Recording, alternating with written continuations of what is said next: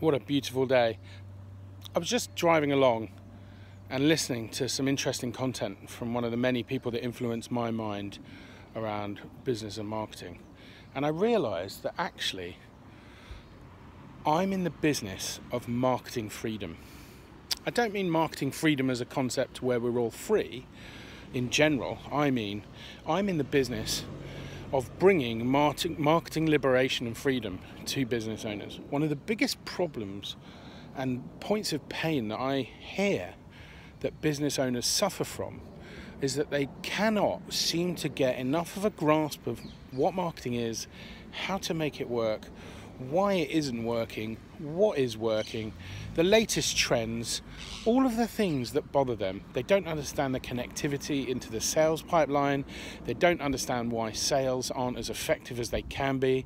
They don't understand why their business goes off a cliff when it goes off a cliff, when pipeline dries up, when sales seems to stagnate. They don't understand why no one's talking about them. They don't understand why, despite being one of the first in the space, despite being the best in the space, despite being absolutely awesome at what they do, they just don't seem to understand when no one's talking about them, why their phone isn't ringing, why it isn't working, and why the business feels under threat as a result.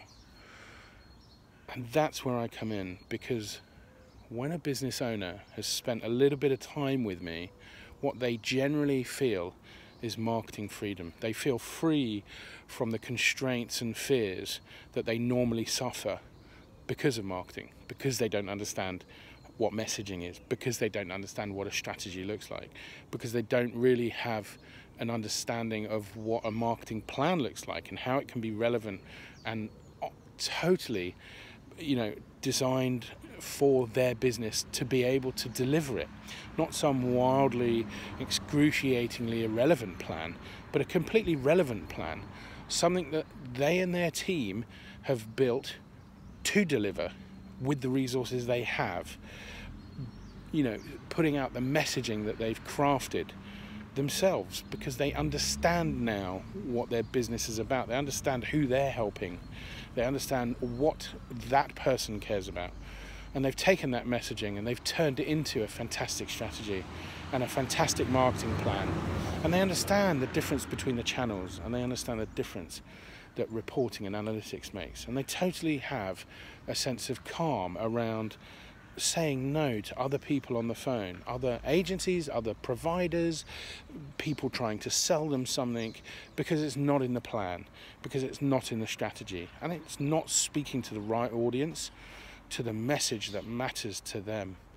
And that sense of calm and freedom from the pains of marketing that most business leaders go through is, I think, the thing that makes me the happiest.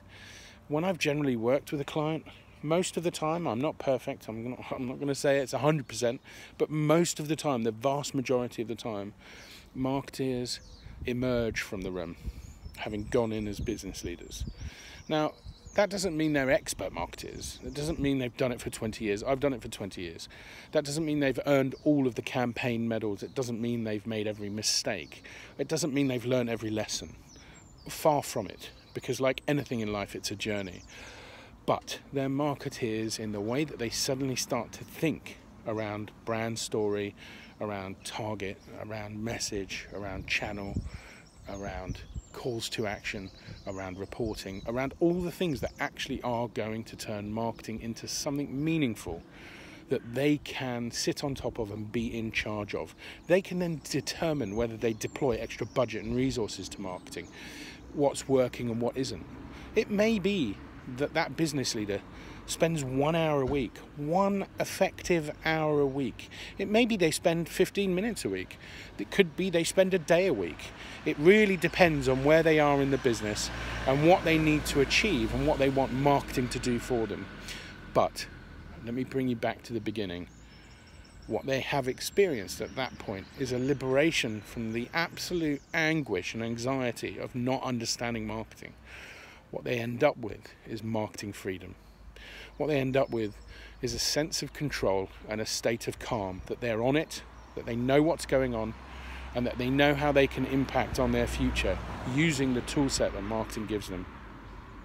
And it feels great to be someone that helps business leaders sleep a little easier at night and get a little better at marketing. How free do you feel with your marketing? I'd love to know.